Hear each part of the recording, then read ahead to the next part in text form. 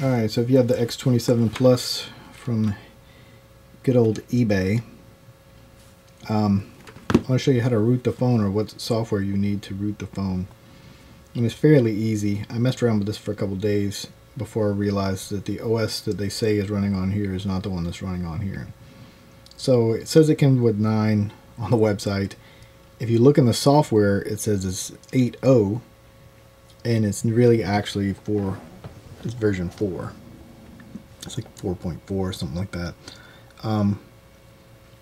So how I rooted this was I actually downloaded this Kingo root. And if you download it to your Android, you can download it directly, or you can get it for Windows. I recommend doing it with Windows, and then you can actually remove the Kingo root application later and make room on your phone after you've rooted the phone and removed all the bloatware. You can remove this application and save space, because this application just basically wants you to install a bunch of other junk that's not necessary. So you can get this application from kingoapp.com, and that's it, King Root. So once it's on the phone, you basically want to click on the application. It'll come up, it'll ask you a couple questions. You just click through till it says the phone is rooted. It'll say congratulations, phone is rooted. It will actually only go like a certain percentage. It might go to 94. It's been going to 88 for the last couple times. I haven't done anything else. It just says 3 issues need to be attended to, which is just it wants to install some software. But all we need to do is make sure that the phone is rooted itself. So once it says the phone is rooted, you can move on. Now I'll show you another way to figure out if the phone has been rooted all the way. One way is, this is an application called Bloatware Remover. You can download this, and if it will remove the software that you want to remove, then it is truly rooted. So it could be anything. Say this backup and restore here. If you wanted to remove it, you would just check the box. So you can get it to show. There it is.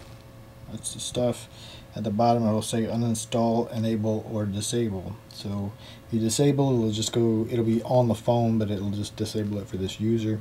If you uninstall it, it will remove it from the system, which is what I recommend, because it will remove the app completely.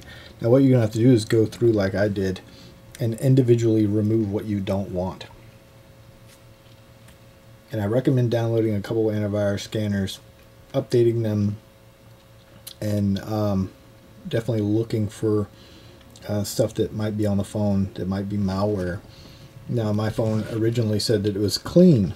There was nothing there. I scanned it with a couple more. It said it was clean. A day later, it said that there was malware on it. So I actually went back in, found the malware, and removed it. But yeah, so that's pretty much it. Once you're done with that, and you've removed everything that you didn't want on the phone to make room, you can actually just uninstall that application, and then you can remove the King Root application using the computer, and it will completely remove it and deroot the phone. So this Superuserx, I downloaded this just to make sure that the actual app, the system was rooted, and it has a verify feature. So once I clicked on verify, it showed like what version it was running. Congratulations, your X27 Plus Android 4.4.2 is rooted. So that's the OS 4.4.2. So it is back several versions, but it does work, and all these features work.